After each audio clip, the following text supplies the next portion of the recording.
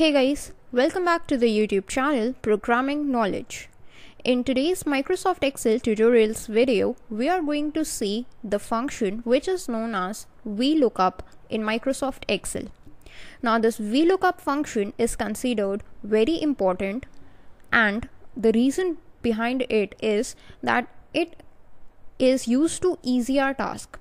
Now this VLOOKUP function is used mainly whenever we want to search any kind of a data in our table. So as the name suggests, VLOOKUP is composed of first letter is V, which means vertical, and lookup is to look up or search for a value in a table. So this VLOOKUP function helps us to search for any kind of a value in a vertical table. Now there is another counterpart of this VLOOKUP function, and that function is known as the HLOOKUP function, which we will see in the next video. So in this video we will be focusing only on VLOOKUP. We will see that what are the various parameters of the VLOOKUP function, how can we use it, what are its various usages, and why it is very important. So the first question is why it is very important. So for that I have a table with me over here. Now this table has 4 columns, that is name, days worked, cost per day, and total. So it total has a collection of 6 records or 6 names, and we have data like how many days these 6 people worked, and their cost of working each day is different. So on the basis of the number of days worked and the cost, we have got the total.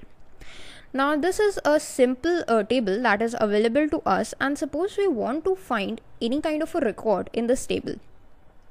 Suppose we want to find that what is the total amount that we need to pay to a person named as Roger.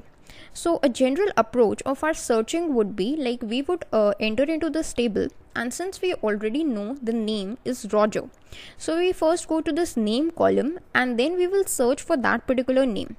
So in the first row the name is Sam, which is not Roger, so we will just neglect this data.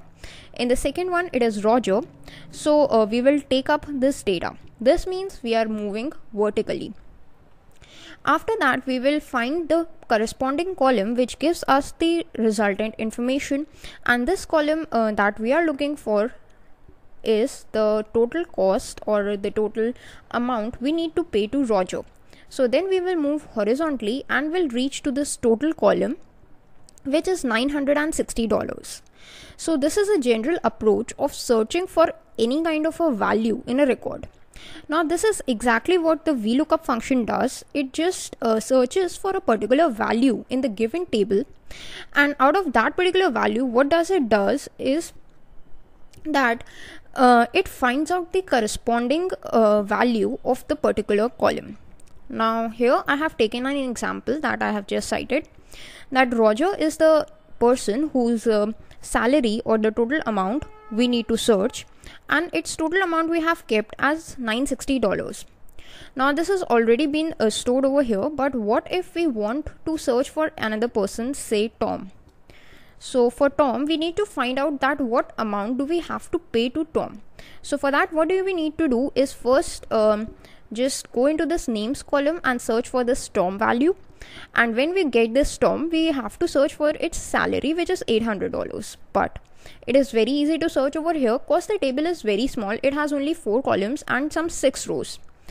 However, when you are working with a database, there are tons of data available to you. There are multiple columns, hundreds of columns, and thousands of rows. So in that particular case you cannot follow this kind of a approach. So that is the reason why we have got these lookup functions to easy our task. So the first lookup function that is used over here is the VLOOKUP function, and we can easily find out the salary that we need to pay to Tom using the VLOOKUP function. So for that I have kept this cell and I'm going to just start typing. Just put an equal sign, type in VLOOKUP. Then as you can see that it asks for 4 values. First of all is the lookup value. Now what is this lookup value? This lookup value tells the parameter that what value it needs to look for. In our case, what value do we need to look for is Tom. that is the name of the person. So since this Tom is present in this particular cell, so we are going to select this cell. That from here you will get this lookup value. Then put a comma to move to the next parameter, which is a table array. Now we need to tell to the Excel that what table array it does have to keep in consideration while searching for that value, or in which table it has to search for the Tom value. So the table over here is this table. So we are just going to select this whole table, that is from D4 till G10. Then put a comma. Then it asks for a column index number. Now this column index number is the index number of the column of which we want to find our value. Since over here we need to find out the whole salary, so this is present in the totals column. Now this totals column, if we just count from the left hand side, is the first, second, third and the fourth column. So this 4 is going to be entered over here. Then put a comma, and then there is an option of true or false, which is range lookup, which has two values, true for approximate match and false for exact match. At this time I'm just going for an exact match, so that is why I'm keeping a 0 and then closing the parenthesis. Its functionality we are going to learn up very soon, or now all you have to do is this only, and then press enter. Now as soon as you press enter, you can see that you have got $800 as the answer, and this is exactly the answer that we want. Now Tom, as you can just cross check from the table, receives a salary of 800. But what if we just change some of the values over here? For example, instead of Tom, we want to find out Robert's salary. So we just put here Robert, and as soon as we press enter, then you can see that $1,200 is what we have got, and that is exactly the salary of Robert. So this is what the VLOOKUP function does. It eases your efforts. Now the reason we have chosen exact match was the exact match, or the 0 parameter that we provided for the range lookup values. What does it does? It searches for the exact value. Like Robert, it searches if Robert is present, then only it gives the result. What if we just type some name which is not present in this table? Suppose we type in Josh and press enter, then it gives an error. This means that it has not found the value Josh, and that is why it cannot display any result, and that is the usage of the exact match function. Now the approximate match, what does it does? It looks for an approximate value, and it cannot be used over the textual data and only over the numerical data.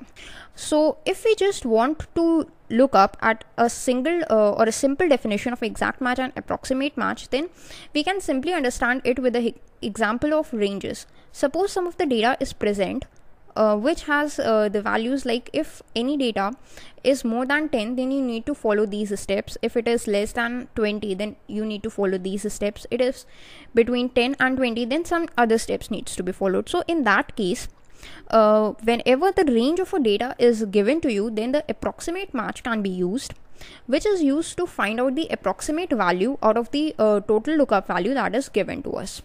So we are going to understand what is the usage of approximate match and how it can be used very easily to find out the approximate values. Now to clearly understand about the difference between the exact match and approximate match, what I have done is just deleted the first column of our table, that was the names column, and now we have days worked, cost per day and total. Now here I have kept 7, which is the exact value that is present in our table. So for that we have got the total cost as 700, which is exactly what we wanted. Now the another number that we have got over here is 4. Now this 4 is not present in the days worked column in our table, and that is why the value we have got for it is 330.